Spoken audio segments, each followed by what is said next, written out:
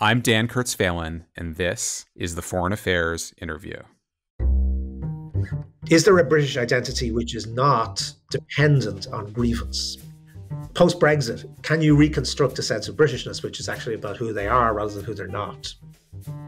There may be no better example of how domestic dysfunction can hobble global power than Great Britain in recent years. Constant political and economic turmoil has reinforced the sense that this once great power is in terminal decline. Brexit, the UK's decision to leave the European Union in 2016, put Britain as a whole at odds with Scotland and Northern Ireland, where large majorities voted to stay in Europe. In a new piece for Foreign Affairs, the Irish writer Fintan O'Toole warns, a polity that once shaped the world may no longer be able to hold its own shape.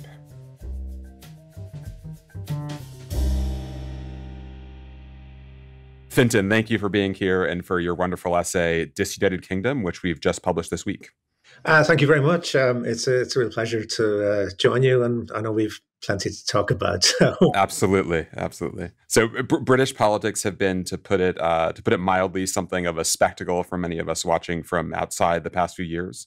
I realize the same could be said for many watching U.S. politics as well. But there's been, of course, Brexit, to Boris Johnson's antics, to the parade of prime ministers in the past several months. But what is so rich in the essay is the way it looks beyond, or perhaps beneath, the spectacle to forces that have much deeper roots and much more significant and longer lasting repercussions. And you start the piece in the days after Queen Elizabeth's death in September, noting that the stability, as you put it, she embodied for so long has been, as Shakespeare might have put it, interred with her bones. I'm curious about the significance of that moment and why you decided to start there. It's of course, in part that Queen Elizabeth represented stability and a tie to the kind of imperial past. But you also note that there were kind of other pillars of Britishness that have traditionally held the United Kingdom together.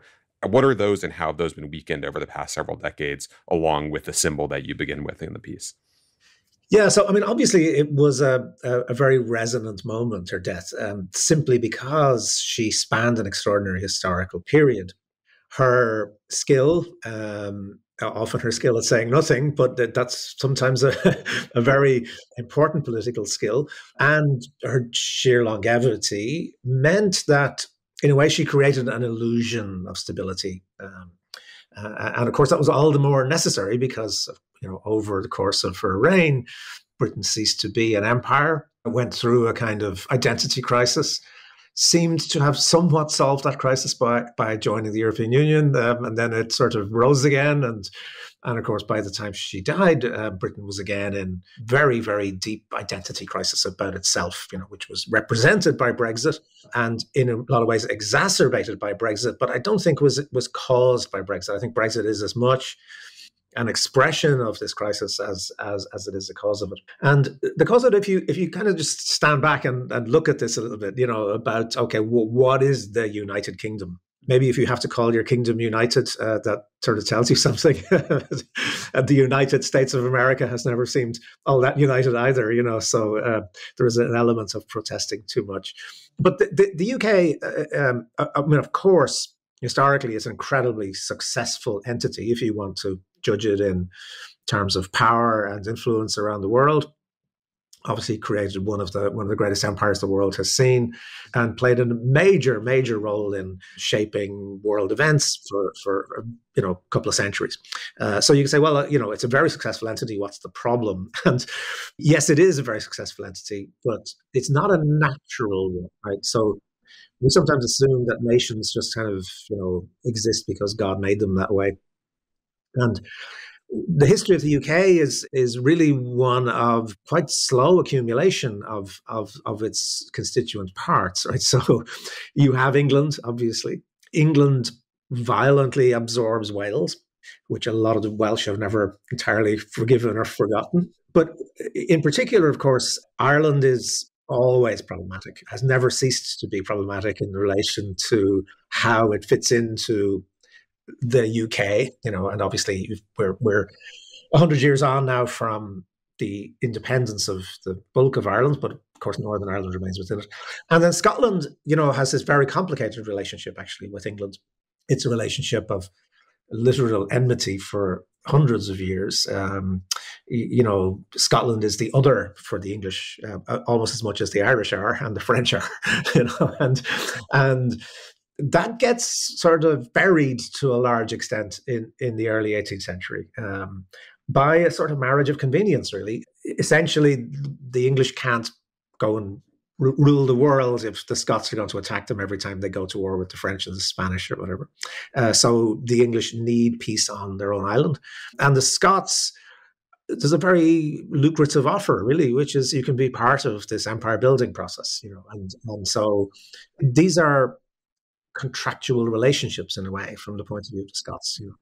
Scots never lose their own identity. I mean, if you step off a plane in Glasgow or Edinburgh, I mean, you don't think you're in England. You know very quickly that you're in a different country, different legal system, different religious traditions, educational traditions. A lot of the things that we think of as part of nations, and Scotland's always had.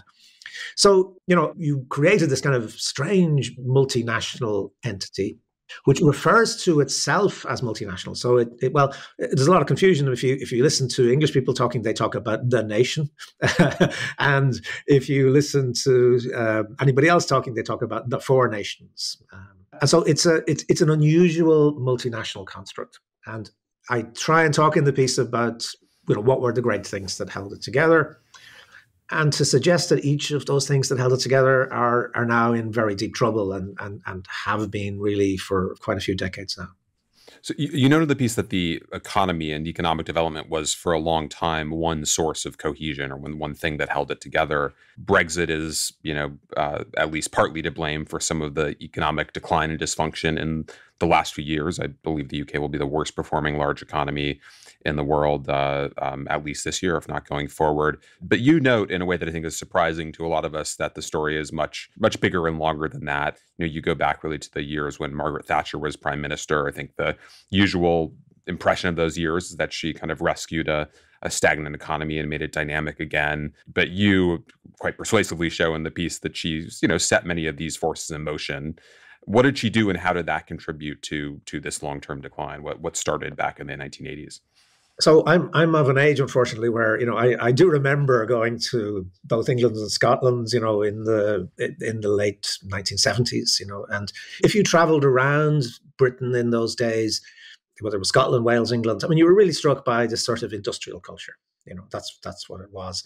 I mean, of course, everybody knows that this is the cradle of the Industrial Revolution, and there was a very strong kind of common working class culture, very proud of itself.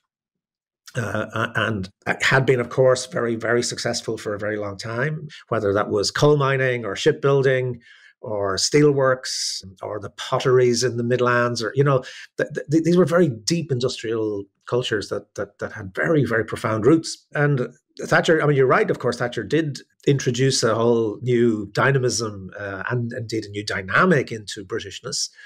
But if you just take a simple example of it, I mean, one of her great achievements in terms of British nationalism, was the Falklands War, where they, sailed halfway across the world and defeated Argentina. And it was a sort of last gasp of imperial might. And it was very, very effective and very emotional for British people, and showing they're still great and all that.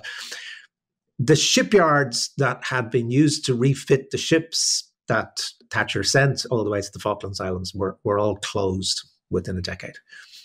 They were all gone. So the very culture which had kind of created the base for being able to do this sort of stuff was really destroyed by Thatcher, and it was, politically speaking, very effective, because it really sort of got rid of, as Thatcher would have seen it, the enemy within, which was the sort of the labour culture, the socialist or social democratic culture that was very strong in Britain. It marginalised that, and it sort of unravels the sort of cultural and class base of that. But in doing that, whether you think that's a good thing or a bad thing, you're also unraveling one of the really potent areas of commonality that people would have had, whether you were in Cardiff or Glasgow or Birmingham or London or Aberdeen. You would have shared that kind of life. And the marginalization, as I said, of that way of life, not just economically, but also psychologically, the pride that went with it.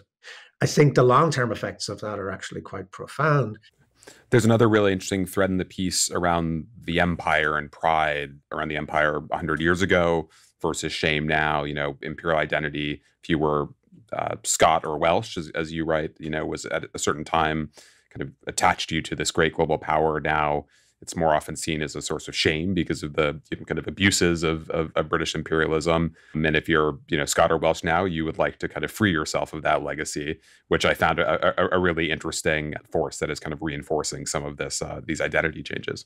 Yeah, I mean, I suppose, Dan, this is a kind of common thing, isn't it, for, I hate using the term, but white people, white cultures, is you don't want to feel guilty over slavery and over that sort of horrific history of oppression, of which, in a sense, you are, part.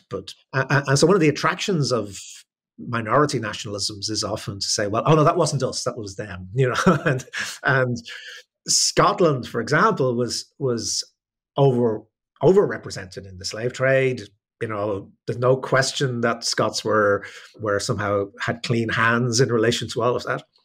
But it's very attractive in the contemporary context where you can't avoid having to think about the legacy of slavery, for example, to say, well, yes, that was Britain, and that was the British Empire, but we're Scottish, and Scottish nationalism would represent a kind of clean break and a new thing, and and we're multinational. So one of the interesting things actually about these kind of minority nationalisms in both Wales and in Scotland is that they're not nationalist in the old 19th century sense. I mean, they may have a base of ethnic nationalism, but they try to avoid that. Right? They try to very much project themselves as kind of multicultural, open European, all of those kinds of things, And I'm not doubting the sincerity of that, but it is also, of course, a way of not having to deal with that legacy of the imperial past. It is a sort of one of those deep attractions of making the break from Britishness, I think, is that you also cut yourself off from guilt about that legacy. The struggle with that legacy seemed quite resonant at this particular moment when, at least the United States we're all approaching the 20th anniversary of the Iraq War in March, but I think a lot of us in the US are thinking quite a bit about how the war affected US global standing and influenced US foreign policy. We probably overlook how often the ways in which it affected American allies who participated in it. Do you see a legacy in the same way in kind of UK foreign policy in these debates in the UK? Very much so, Dan. It's really hard to overstate the extent to which British identity, actually like American identity, was very much tied up with the notion of military power and military success. And of course, this was very well rooted. The Brits won most of their wars for quite a long time. They had a pretty amazing run. Even if we take it into the modern period, the Napoleonic Wars, of course, defeating Napoleon was an enormous thing, and Britain was the kind of key factor in that. And then you kind of run through. I mean, they defeated Tsarist Russia in the Crimean War. And then, of course, they're on the winning side in the two great 20th century conflicts, the Great War and the Second World War. And the army and the idea of the army and the navy, of course, also as a naval power, these are really potent symbols of what it means to be British, which is why Margaret Thatcher was able to make such hay out of them in the Falklands War, for example. And one of the consequences of Iraq and Afghanistan is that the British were defeated in both. So in both of those wars, obviously Britain was an enthusiastic participant. Tony Blair, made it very clear that he was going to support George W. Bush, whatever Bush wanted to do. And again, you can argue about all the merits of that, but the reality is that it became a sort of humiliation. Obviously, neither of them ended well for the United States, but I think particularly for the British, they essentially had to be rescued by the Americans in the areas of both Afghanistan and Iraq that they were given to control. And it really marked a point, I think. Some people might remember these extraordinary images that started to take hold of British soldiers coming back to the airbase at Wootton Bassett and the coffins coming in. And local people deciding that they weren't going to allow the coffins to just sort of pass by without any notice, and they were very touching, but also very melancholy. There was a real sense of saying, these are real people, these are our kids who are coming back. And, it was not an image of triumph, to put it very mildly.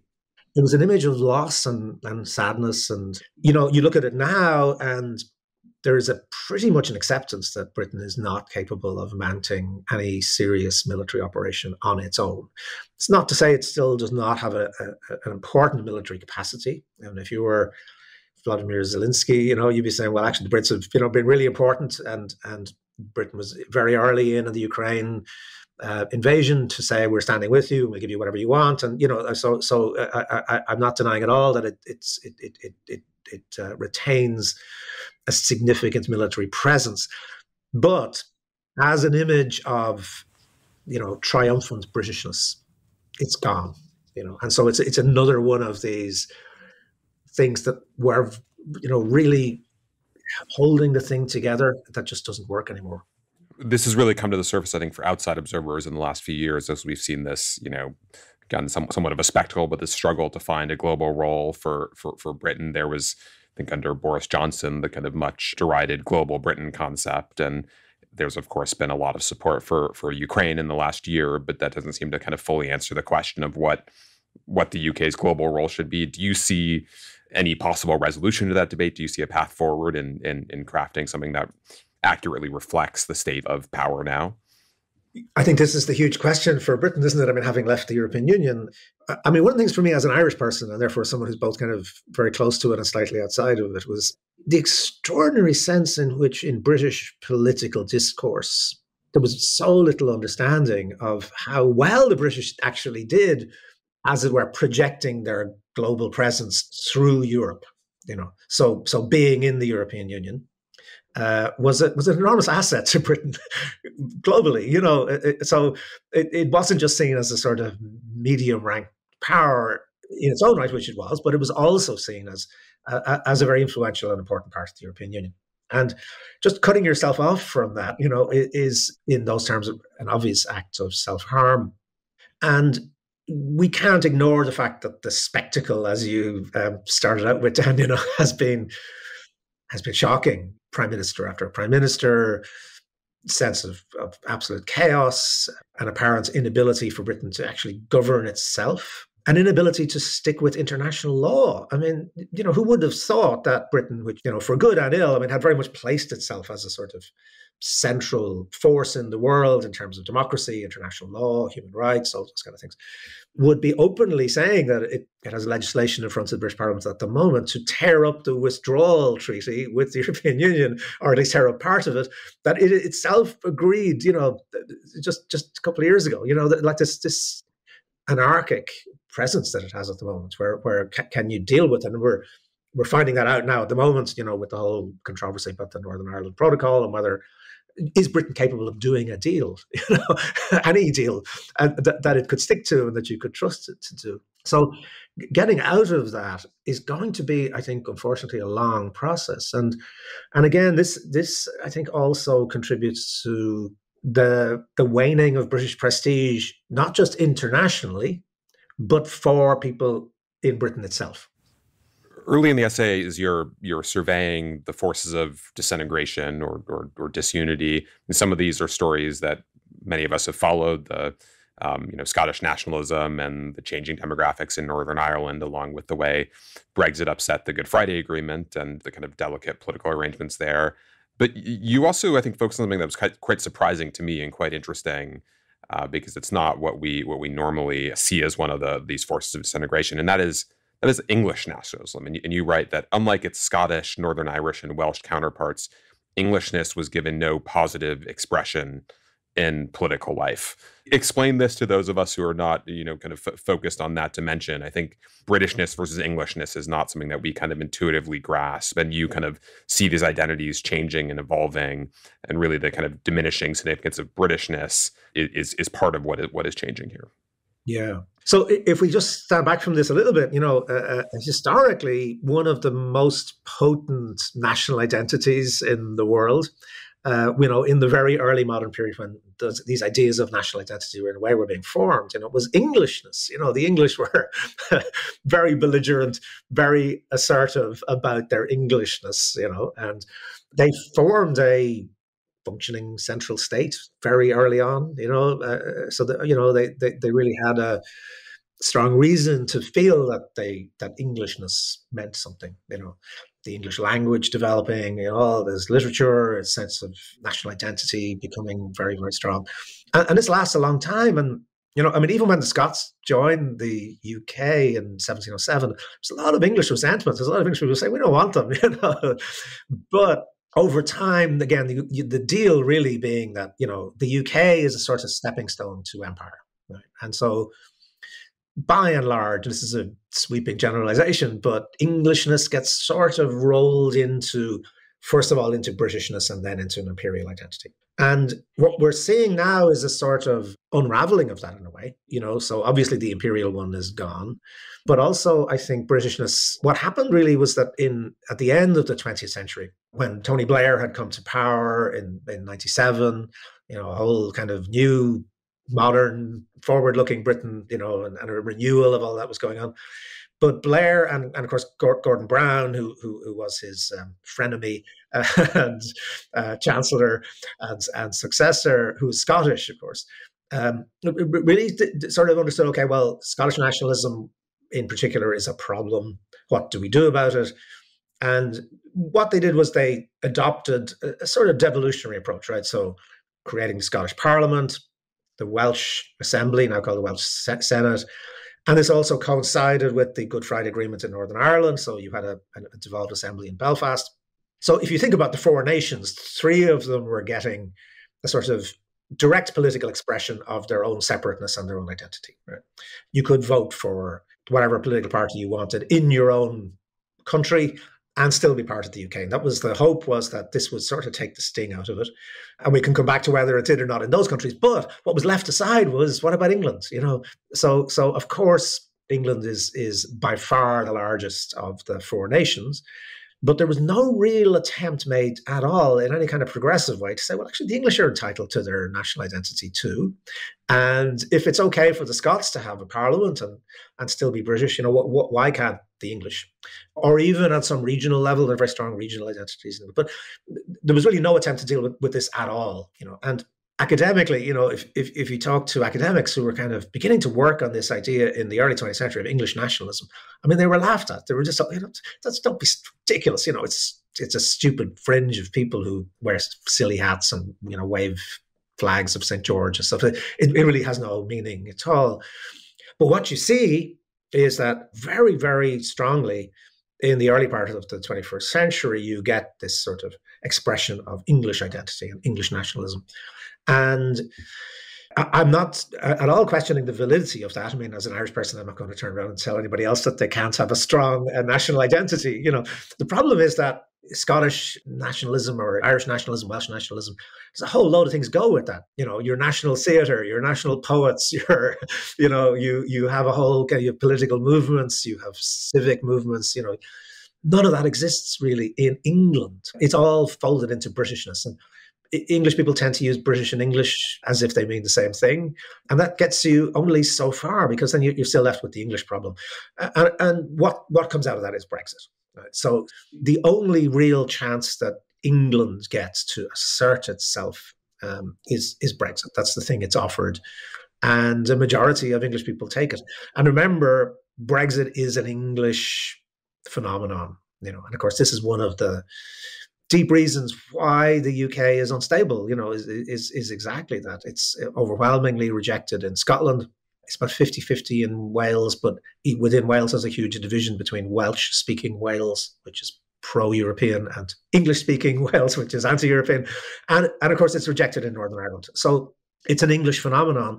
And the problem with it is, well, there's lots of problems with it, but even from this point of view of English identity, it doesn't solve anything. It's a sort of negative statement. It's about saying, well, we're not that. But there's still this very unresolved sense of what is English identity and where does it go and how does it relate to the other national identities and the archipelago.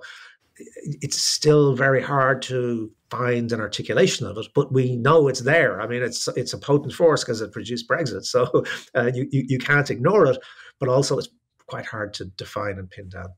Scottish independence seems almost like inevitability over the next, decade or two. But you make clear in the essay that it's much more complicated. On the one hand, you have majority of the population of Scotland now favoring Scottish independence, and of course, there's the frustration with Brexit and opposition to Brexit within Scotland. But the resignation of Nicola Sturgeon, the first minister and leader of the Scottish Nationalist Party, last week was seen as a move that will set the independence movement back. And as you note in the piece, Brexit does not exactly make the idea of exiting a union look attractive. So what do you see happening given these somewhat conflicting pressures within Scotland? Yeah, in my Shakespearean quotes, I was thinking of that Shakespeare thing about alcohol, in Macbeth, where it says it increases desire but decreases performance, and this is the paradoxical effect of Brexit, I think, for Scottish nationalism. So if you go back to 2014 when they had their referendum, where there was a surprisingly high vote, I mean, it was defeated, but I don't think many people at the start of that campaign would have thought that the vote for independence would have been in the mid-40s. It was so it kind of changed things. It made independence seem like a viable prospect. But one of the big arguments against independence then was, of course, to say, well, okay, go independent, but you're out of the European Union. And do you think the European Union is going to let you back in? Do you think Spain, for example, would be happy to let a country a bit like Catalonia, leave Spain and then rejoin the European Union? No, of course, it's not. So that was a very powerful argument. And I remember being there and talking to a lot of people, actually just anecdotally said to me, my heart is in Scottish independence. I really want to vote for it, but I can't vote to leave the European Union. It's crazy. Now, Brexit, of course, completely changed that argument the other way around, right? Which is your only chance of getting back into the European Union is to leave the UK. And there's a lot of sympathy in the EU, I think, for Scotland, because Scots voted very, very strongly to stay in the EU and have expressed a very strongly pro-EU identity. And, so there would be a lot of sympathy to let them back in. Problem is, it's very, very difficult because you wouldn't then just have an independent Scotland, which would have a border with England, but that border would have to become an EU border. And we in Ireland, and with all the Northern Ireland stuff going on, we know how complicated that is, right? So trying to construct a border between this huge European bloc and your nearest neighbor, is really very difficult. How do you get on with ordinary life? How do you, dealing with trade, but also just dealing with the norms of the way people move around? And how do you deal with currencies, for example? Scotland couldn't rejoin the European Union without joining the euro, taking the euro as its currency. So they would have the shock of suddenly having different currencies, a couple of miles across the River Tweed. None of these things are insurmountable because we do it in Ireland anyway. We have a border, but it's not sort of ideal, and it creates all sorts of questions about the practicalities of doing it. It seems to me the next general election in Britain, which could be really any time in the next 2 years. I mean, God knows how long Rishi Sunak is going to last. The precedents are not good at the moment, but let's assume it's 2 years' time. That's going to be huge, I think, because not so much for what happens in Scotland, but for what happens in England. If the Conservative Party wins the election, you will have yet again the Scots being told that parties you don't vote for, that have very little support in Scotland, are going to rule you. And it's a Conservative Party that has kind of gone quite far to the right, has done Brexit, has done a lot of things that you really don't like. And this has been a problem really since Thatcher, but I think it's getting to a point where, again, anecdotally, just talking to people in Scotland, you get a lot of people who told me, well, I voted against independence last time, but if there's another Conservative government, I just can't take it anymore. And I know it will be difficult. I know there'll be all sorts of economic and political and fiscal problems, but let's just deal with them and get out. On the other hand, if Labour is elected, which is what the polls currently suggest, they might have an opportunity to get one more go at this, right? Which is to do a sort of very radical federalisation of the United Kingdom. Which kind of says, okay, you've already got devolution, but let's make this even more real. give Scotland much more power over its own spending, over its own taxation. Let it have a sense of itself as a nation, and that it can remain a nation while staying in the UK. That will be the offer, I think. And somebody like Gordon Brown is very intelligently driving that. Again, I'm not entirely convinced that's going to happen, because the history of these things is that once governments get into power in London, they don't tend to want to give that power away, which is really what federalization would involve. We'll be back after a short break. America's decision to go to war in Iraq in 2003 is arguably the most important foreign policy choice of the entire post-Cold War era. Nearly 2 decades after the event, it remains central to understanding current international politics and U.S. foreign relations. Brought to you by Oxford University Press, Confronting Saddam Hussein, George W. Bush and the Invasion of Iraq, by eminent historian Melvin P. Leffler, analyzes why the U.S. chose war and who was most responsible for the decision. Based on personal interviews with dozens of top officials and declassified American and British documents, Leffler vividly portrays the emotions and anxieties that shaped the thinking of the president after the shocking events of 9/11. Get your copy wherever books are sold. In Northern Ireland, the pressures cut somewhat differently. You have a growing proportion, though still considerably less than half of the population, that would like to leave the United Kingdom and join with the rest of Ireland, which is, of course, a much more economically dynamic and attractive place than it was a few decades ago. But as you note in the piece, this drift is not just a matter of sentiment. In legal fact, Brexit has set in train a process of detaching Northern Ireland from Great Britain. Just give us a sense of what exactly has come undone and what that might portend for Northern Ireland. So I won't bore everybody to death with the backstop and the protocol and all these terms, but just again, let's just stand back for a second, because as you say, it can get complex. But in one way, it's quite simple, right? Which is that when the Brexit vote went through, the Irish government and the European Union and actually most of the political parties in Northern Ireland said there cannot be a return to having a hard border on the island of Ireland, right? For all the reasons, we've had all the troubles, we've had a peace process. We're not going back to this because a border itself is provocative to a lot of people. It reminds them all the time of this existential question of are they Irish or British or what? Whereas most people just want to get on with their lives. But if you start kind of implementing this, it has serious consequences. Did the supporter of Brexit fail to anticipate this beforehand? I mean, did they? Trying to get any of the Brexiteers to talk about the Irish question at all before 2016, in the run up to it, was impossible. They knew they had no answers to it whatsoever, and really they persisted with this, and in some ways still do persist. They still think somebody made up this problem. But there were then really only 2 things could happen. If there wasn't going to be a hard border on the island of Ireland, you were either going to have a very soft Brexit, which would mean that Britain as a whole stayed in the European single market and customs union, which would then mean, okay, there's not a real problem with customs and all that stuff, so you'd be fine. It'd be the same regime. But of course, that drove the hard Brexiteers crazy. That's not the Brexit they wanted. They wanted something much more radical than that. So if that was ruled out, there was only one thing left, right, which was that you basically have to have some kind of, effectively, a border between Northern Ireland and Britain. Right? So Britain's outside the European Union, and Northern Ireland has to stay in the European Union for trade purposes. So Northern Ireland's still in the single market and it's still in the customs union. And you can get into all sorts of minor detail about this stuff, but if you stand back, that's a pretty big thing, right? So the biggest single thing Britain has done politically in the last 50 years is leaving the European Union. And one part of the UK has a very, very different experience of that. It's not the same Brexit. It's a much softer, much more open kind of relationship with the European Union, in which it's sort of half in and half out. Now, in principle, that's extraordinary. I mean, it's like saying, Alabama can have its own trade relations with Mexico. And it doesn't really matter what the detail of that is so much as it is a statement that this part of the UK, which is supposed to be like every other part, is not the same. Right? And of course, you already have a situation under the Belfast Agreement where at any time, so Britain accepts quite rightly that a majority of people in Northern Ireland can vote at any time to leave. Right? It's their right. It's a legitimate aspiration. And if there is a referendum, they can vote to leave, and Britain will facilitate this. Right?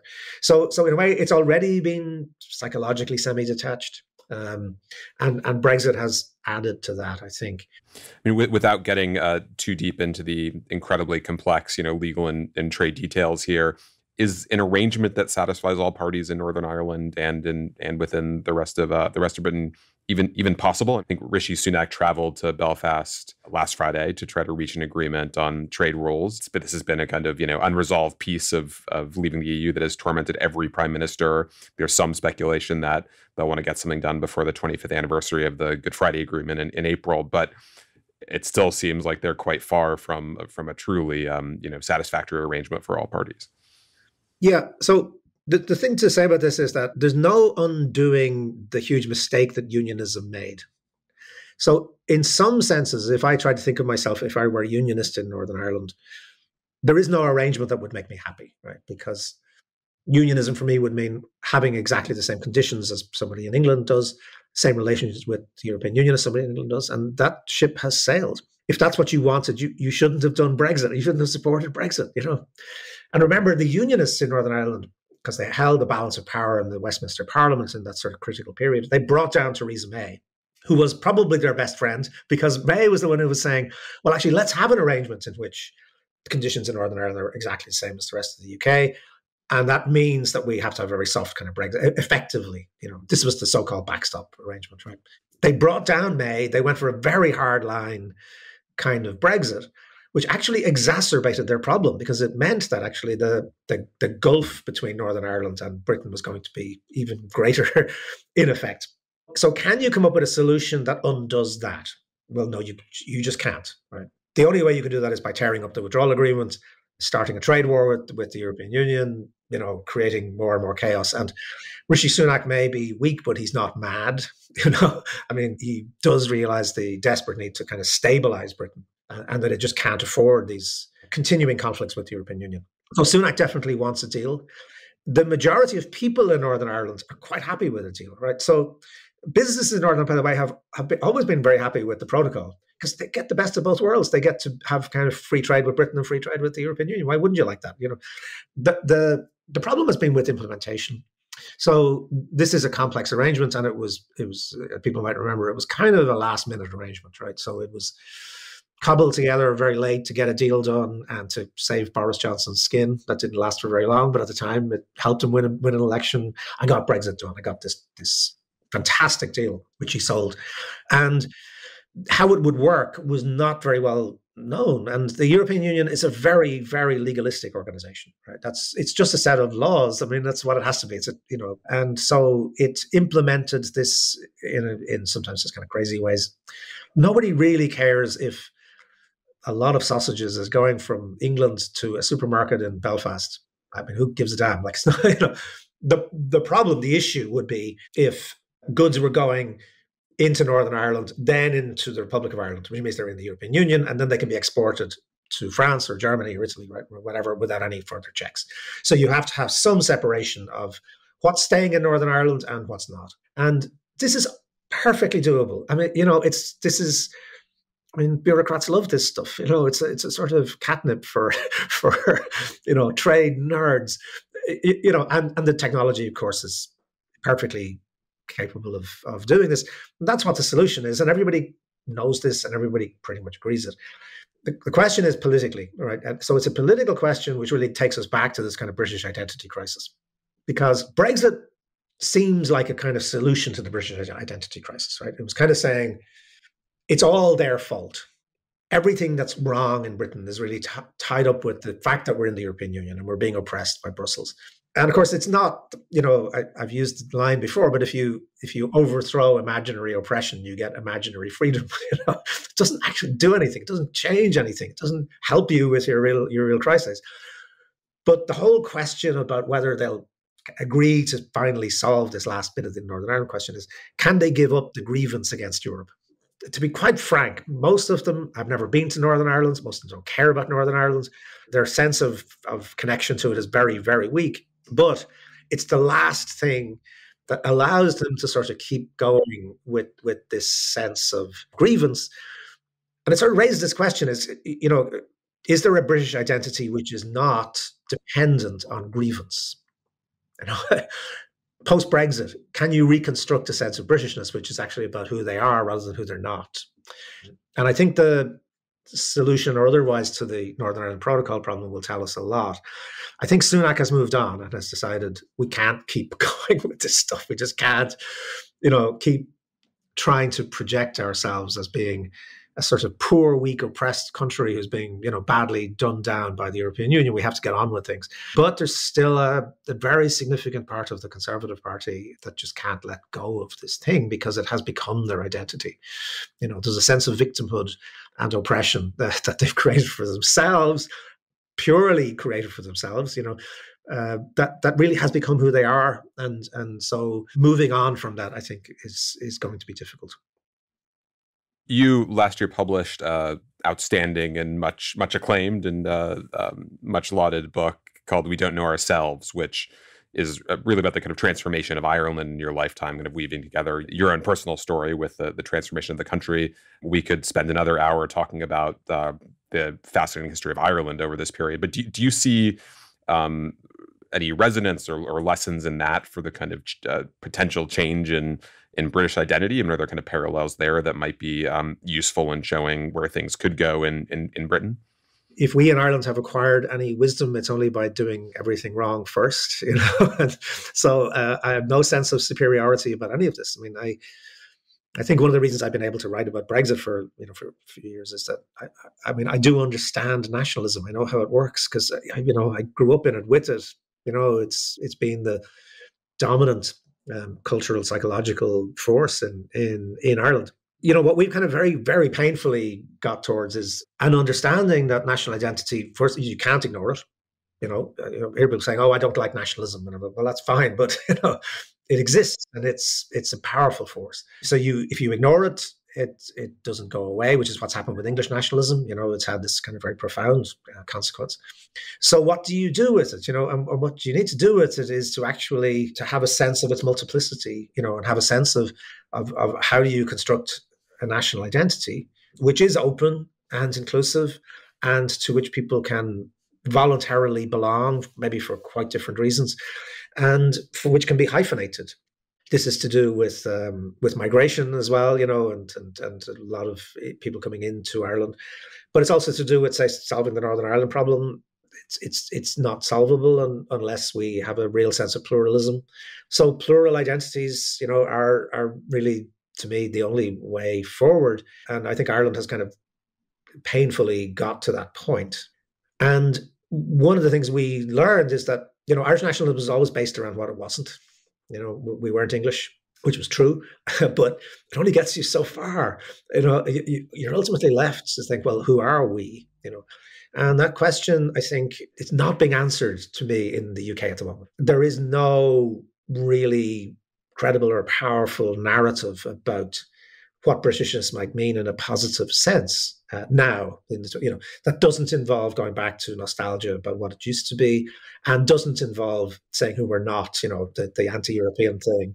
What does it mean? And if those who want to see the UK continue can't articulate that powerfully, and not just in abstract terms, but of course it has to be real. I mean, it's about people's lives. What makes people's lives better if they're British? If you can't answer that question, then I don't think it's an entity that's going to survive in the long term. We could, of course, spend hours talking about this in the context of the United States and American nationalist identity as well, but we will save that for another time. Fintan, thank you for the wonderful essay in our current issue, and thanks for doing this today. Pleasure, Dan.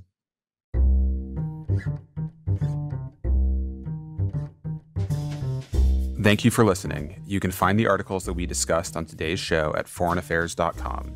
The Foreign Affairs interview is produced by Kate Brannon, Julia Fleming-Dresser, and Molly McEnany. Special thanks also to Grace Finlayson, Caitlin Joseph, Nora Revenaugh, Asher Ross, Gabrielle Sierra, and Marcus Zachariah. Our theme music was written and performed by Robin Hilton. Make sure you subscribe to the show wherever you listen to podcasts. And if you like what you heard, please take a minute to rate and review it. We release a new show every other Thursday. Thanks again for tuning in.